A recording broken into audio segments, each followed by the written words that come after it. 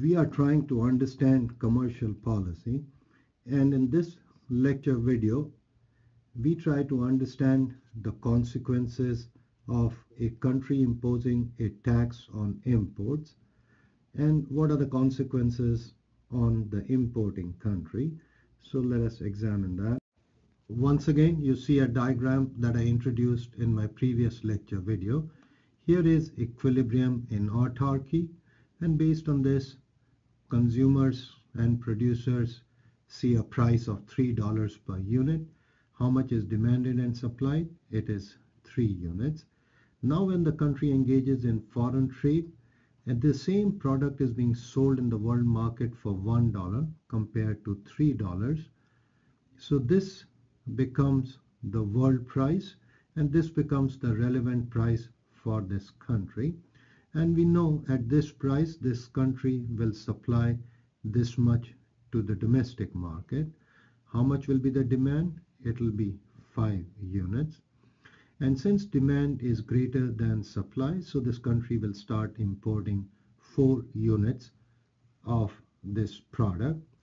And in my previous video, I have shown that the total surplus under free trade is greater than what we would have under autarky. Now, once the country has started engaging in foreign trade, what happens when the government imposes a tax on imports? Let us look at that.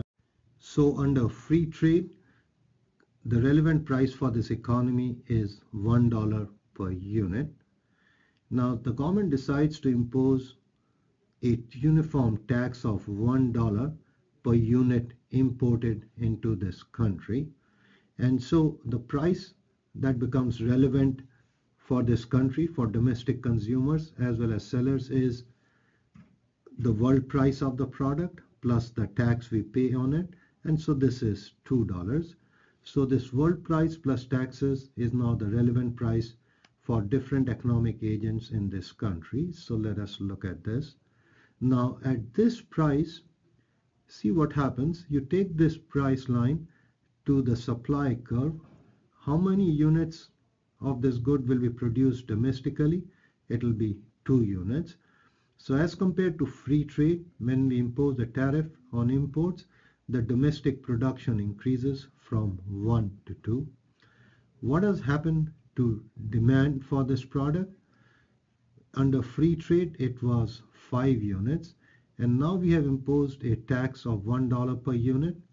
So the demand for this product becomes 4 units. So the supply has increased, the demand for this product has fallen because we have higher prices now. And so what has happened to imports? Imports is now the difference between 4 and 2, that is 2 units. Under free trade, the country was importing 4 units of this good. Now, because of trade restriction like tariff on imports, the country is importing 2 units of this good. So when we impose a tax, we know there'll be an increase in domestic production and employment may increase. There is a decrease in domestic consumption of this good. Now just focus on the following. Look at this rectangle.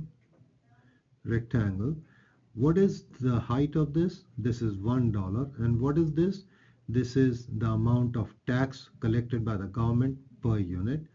How many units of this good are being imported into the country? It is 2 units. So when we multiply $1, the amount of tariff, with the amount imported, what this will give us is $2. And what will that will? That will be the tax revenue which is collected by the government. So let me just write this here, show this here. So this rectangle that we have, this represents the tax or the tariff revenue that is collected by the government because the government has imposed a tax on imports. Now let us figure out the welfare consequences of imposing a tariff and compare that outcome to what we would have under free trade. Or what we are trying to do is we are trying to figure out whether commercial policy gives us a superior outcome relative to free trade. And in order to do that, we have to figure out consumer, producer, and other surpluses. And let us use our standard practice, and that is this 1 represents the area of this triangle. What is 2? 2 represents the area of this figure. What is 3? 3 represents the area of this figure, and so on. So I've labeled this into different parts, and each of these Roman numerals represent the area of the figure in which it is enclosed. Now, based on these different areas, let us figure out the different surpluses under free trade, and we know the price under free trade is $1 per unit.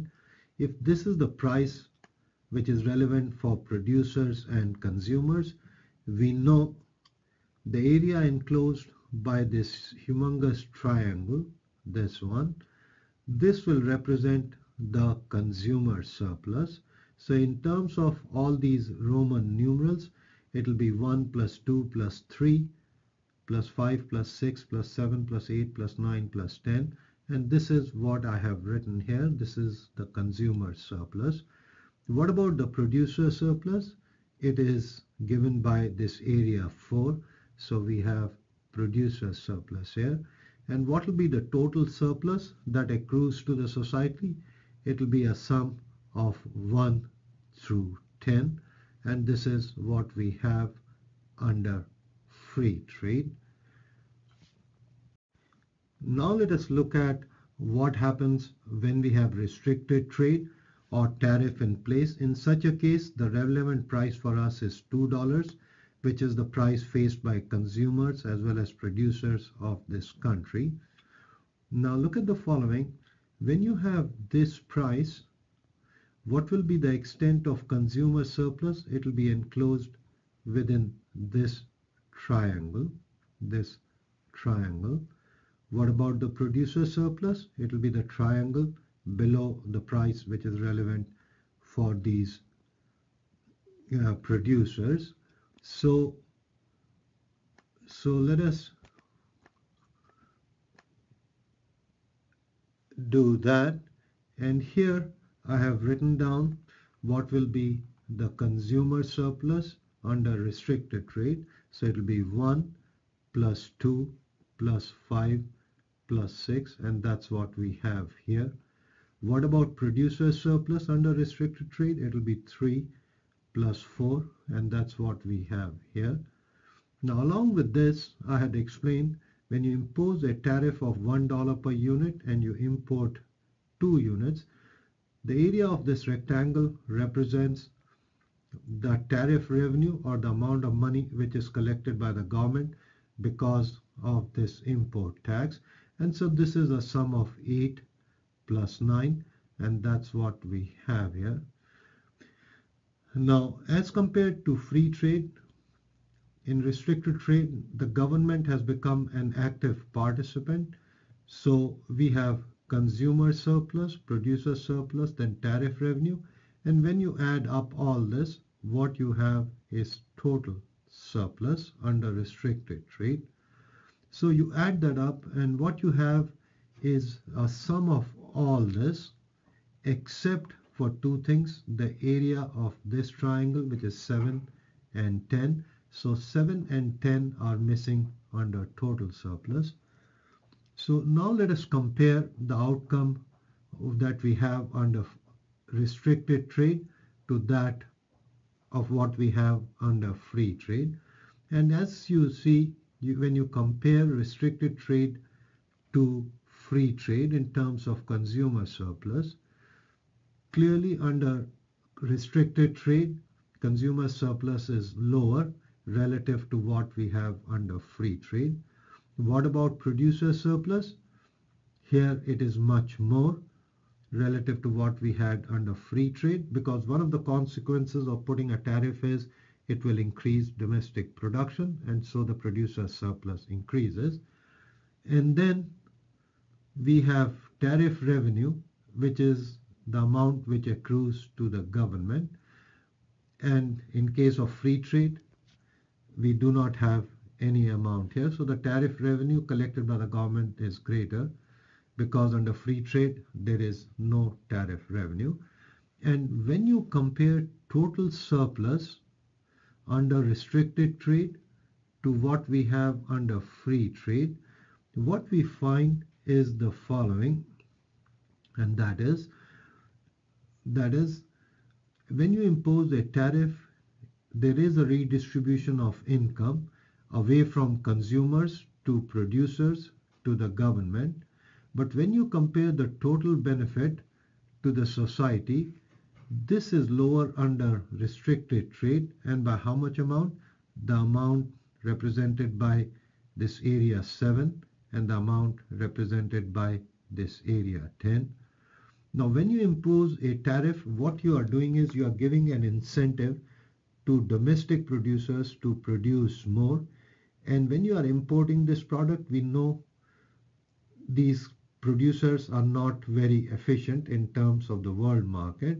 And so in a way we are giving an incentive to inefficient group of people. And if you look at 10, what has happened is, because of the higher price, now the consumers are buying less, and so their surplus is reduced. Now these two little triangles, which in a way represent inefficiencies associated with imposing a tariff, the sum of these triangles is referred to as deadweight loss. Let me just type this out, deadweight loss. And this is the amount which is lost by the society when we impose a tax on imports. So this part is permanently lost by the society. And how much is it? It is the area 7 plus 10. This is called deadweight loss. So as compared to free trade, we are able to retrieve almost all the effects, and we know there's a redistribution of income away from consumers to producers and the government, but there's a part of that surplus the society loses permanently, and that is called deadweight loss, and that is a sum of 7 and 10. Now a quick summary of different alternatives from the perspective of a society. Number one, we established as free trade is better than autarky. The second thing we established is free trade is better than restricted trade. And how do we compare restricted trade to autarky? Restricted trade due to tariff is better than autarky as long as some condition is met, and that is the tariff revenue plus the change in consumer surplus must be greater than the deadweight loss. These Roman numerals within parentheses are the areas of the figures in which these numbers are enclosed, so you can work this way through. So this completes our discussion. Thank you for your time.